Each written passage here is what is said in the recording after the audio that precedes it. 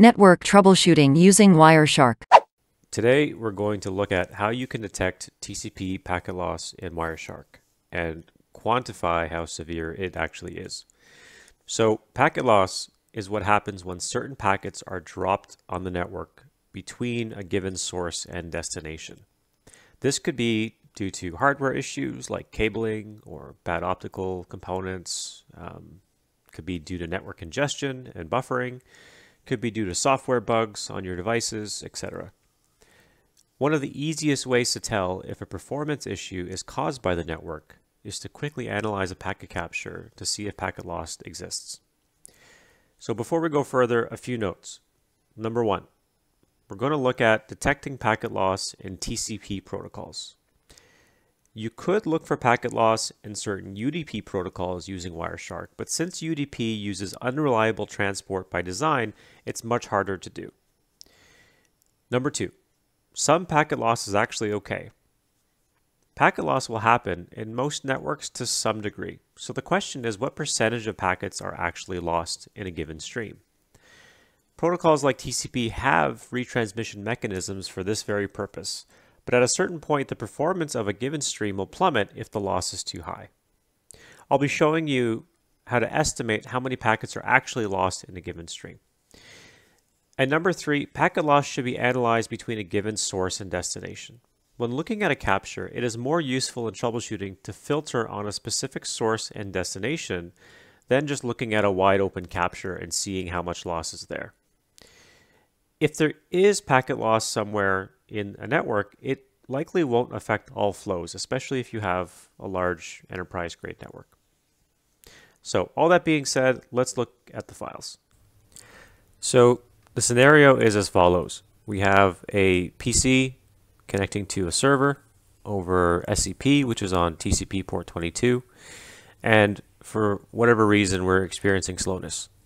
I've also noted here that the capture point, meaning where we actually took the packet capture, is on the PC. Now for this illustration, that's not going to be that relevant, but when we get to some advanced cases, when we're trying to identify where the loss is coming from, that will actually be very important to note. So the first file we're going to look at is of the file transfer to the server, but with no packet loss. So I want to use this opportunity to show you just a few tips on how to actually isolate the traffic. So first things first, if you're not getting into very deep analysis where you're going into the details and the dissection of each packet, then you can get rid of this for now, just so you have some more real estate. So I usually just do this. You can do the same thing from the view menu. It's up to you. Now, if you take a look at this capture, this is a wide open capture from the PC shown in the diagram. Wide open means I didn't put a host filter or a capture filter, sorry, on the traffic to only filter certain types of traffic into the capture. I capture everything, and then afterwards I can filter it down. Depending on the scenario, you may decide to use a capture filter to limit the file size, for example, but I tend to like to use wide open captures where I can and then filter down later because there could be pieces of evidence in traffic that you didn't think about that are part of the problem. So the first thing is I want to isolate down to the IP communication between my PC and the server in question, which was 10.0.10.150. So there's a few ways to do that. The first would be to enter an IP filter here. So ip.addr is equal to 10.0.10.150.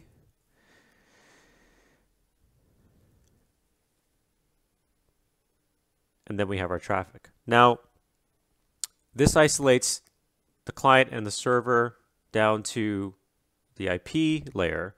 However, you can see here that it's not just port 22 that's being used or SCP. You've got some DNS traffic going between my IP, which is .43, and the server, which is 150. You have, here looks like it's SSH, and potentially other protocols as well. So one of the ways that I like to narrow this down is actually to use the statistics menu. and then go to conversations. So conversations will break down all the traffic and allows you to look at the different layers within OSI. So you can look at all the different layer 2 conversations going on, layer 3, and then TCP UDP layer 4. So in this case, for example, I want to look at or narrow in on a layer 4 conversation, which is TCP. So I'm going to go to TCP, and then from here, you can see between my IP and a bunch of different destinations, there's a lot of traffic. I know that the traffic that I'm looking for is likely going to be the one with the highest volume because I was doing a large file transfer. So what I'm going to do is quickly come over here and sort this by bytes. So this is total bytes sent and received of the TCP stream. And you can see right at the top, here is my IP to 150. My local port is 15502, and the destination is port 22, which I want. And as I thought, the total volume is 320 megabits. Actually, bytes. Now, to filter down in Wireshark to automatically create a filter for this, I can right-click on the conversation, apply as a filter, select it, and then A to B. And if I go back to my window, it's already constructed for me a filter that filters both on the IP and on the port. So I'm now looking at a layer 4 conversation, which is TCP, as opposed to all traffic between this source and this destination IP. So I have my conversation. Now I can look through this for signs of packet loss. And in this case, it looks pretty clean. What Wireshark will do is actually flag any TCP anomalies or other anomalies it detects with colors. So for example, coming up on a packet here, you can see here we have a spurious retransmission and a duplicate ACK.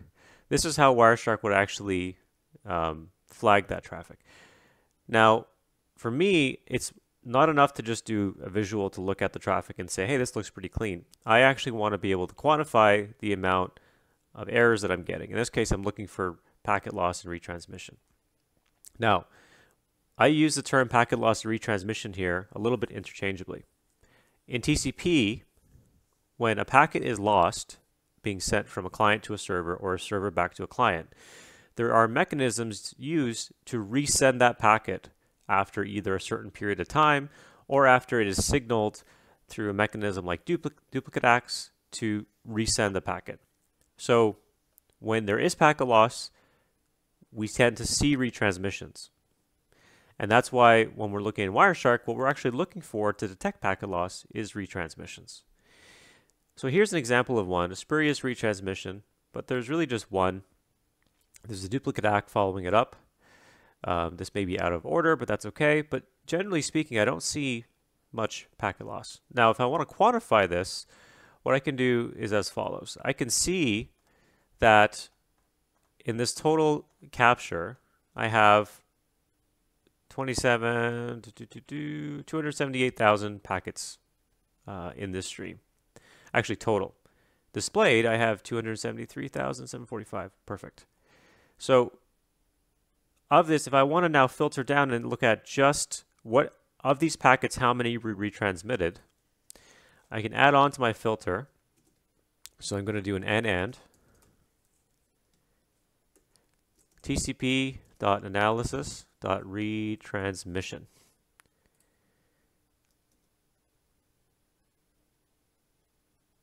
And so this is going to go through that whole stream and pick out what packets were retransmitted.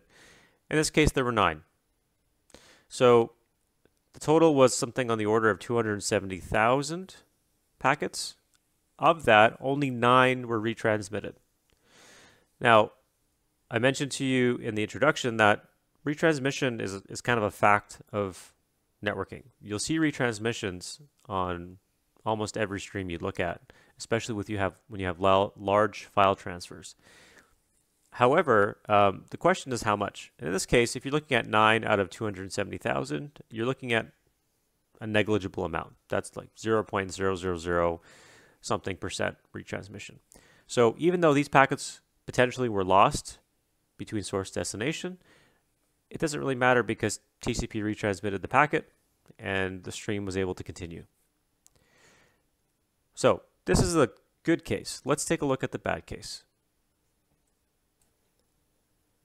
So now I have a different file open, this one with a connection to the same server, same IPs, but there's a little bit of packet loss induced in the connection.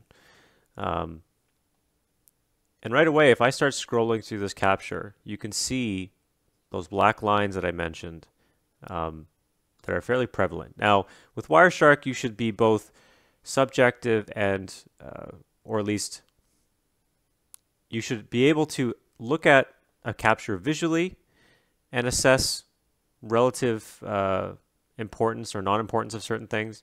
And you should also be able to use the tools to quantify that with numbers.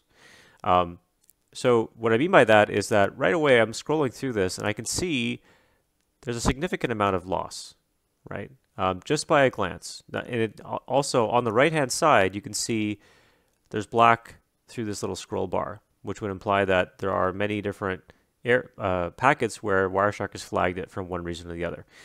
It doesn't necessarily mean a problem, but to me, this immediately gets me thinking, okay, let's dig into this a little bit deeper. And you can tell by looking at the clean capture how different they are, right? So if you're in a rush, it's nice when you have a lot of time to sit down and do packet analysis for hours. But if you're in, say, the middle of a P1 issue and you need to get it resolved, sometimes those visual cues help you a lot. So I'm going to go back to statistics. I'm going to open up conversations. I'm going to look at my TCP conversations, sort them by bytes. I'm going to get to the topmost one, which was again, actually no, that's not the right one. This is the one that I want. Now there were fewer packets captured in this capture versus the previous one, but we can do the same analysis because we're looking at the percentage of packet loss, not necessarily the volume. In this case, the source port is 15611, destination is 22 again, and there's about 1 megabyte, 1.2 megabytes of data. So I'm going to right click, apply as filter, selected, AB, come back to the cap. Now, we're going to take a look at something here. First of all, there are 1,400 packets displayed. I'm going to take a little note of that for later. And again, scrolling through, you can see all the black lines on the right-hand side, and there's quite a few here. So let's try to quantify this. Now I'm going to use the same filter as before. I'm going to add to my filter and tcp.analysis.retransmission, which is looking through just this stream for retransmissions. And you can see I've got quite a few, now 113. So I'm noting that down as well. I'm going to do a little bit of math. So we have 113 packets divided by about 1,400 total. That is 0.08. That's 8% packet loss. That's significant. So if there was an issue with this transmission, like if a user was complaining or if you noticed slowness, packet loss is likely part of the root cause of it. May not be the whole root cause, but just with this quick analysis, you could say, in the one case that we did before, hey, this stream looks perfectly clean. There's maybe 0.000% packet loss total. And in this case, you're looking at it, you're saying, like, of all these packets, of the 1,400 packets transmitted, 8% of them were dropped and had to be retransmitted again. Now, I will post some resources in the video notes that describe more about what percentage of packet loss is actually considered bad, because again, a negligible amount can be recovered from, but when you hit a certain point, or if you have latency above a certain amount, TCP becomes unstable and your throughput just goes through the floor. But hopefully this video has shown you some quick ways of identifying where packet loss exists within a capture. In future videos, we'll get into some more advanced topics like, now that you detect packet loss, how do I actually find where it is and what's causing it? But for now, we're going to stop it there. That's it for this video. I hope you found this video useful. If so, please like and subscribe. Also, if you have an issue that you're working on and you would like to review the capture on the channel or get some advice, feel free to post a link to it below with the description, and I'll get back to you as soon as I can. Until next time.